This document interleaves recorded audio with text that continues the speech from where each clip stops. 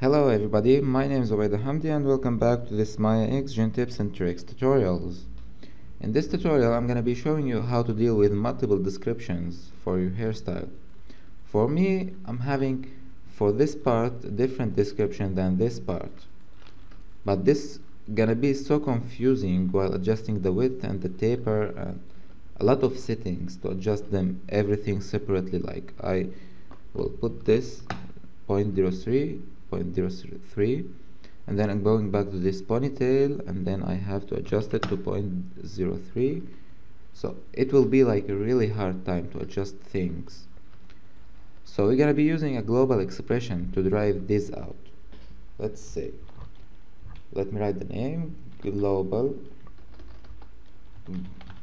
width, assign it, and then I'm gonna be copying the width expression. Copy it and paste it in this slot. Paste. Now I'm having a slider which is controlling the width, but it's not driving anything, as you can see. Let me just turn on the update automatically. So it's not driving anything in this description. So we will have to connect this width to that global expression. Let's say variable a equals to, I write the name I wrote there, global width,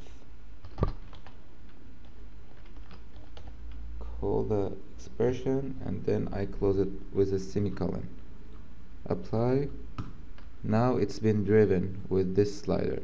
Now if I make it 0.5, let's say, as you can see it's so thick. So I go up to 0.3 and I go to my hair description as well, go back to the width and do the same exact thing to connect it to the same expression. Let's say global width, close the expression with a semicolon and hit apply. Now both are being driven with the same slider. If I do it 0.1, it's 0.1, 5, all the descriptions in collection. Now if I adjust it, you're gonna see the difference. Let's put 0.0, 0.1. Now all of them being driven with this slider. So you're gonna be doing many sliders, one for the width, one the global taper. Let's say you're gonna paste your global taper, get its expression, copy, back here, paste,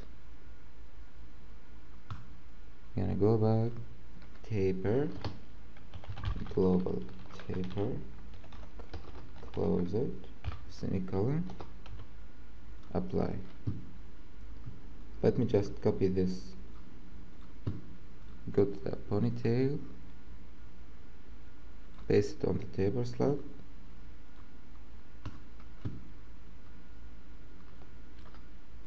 now we're having a global slider that is driving all the descriptions.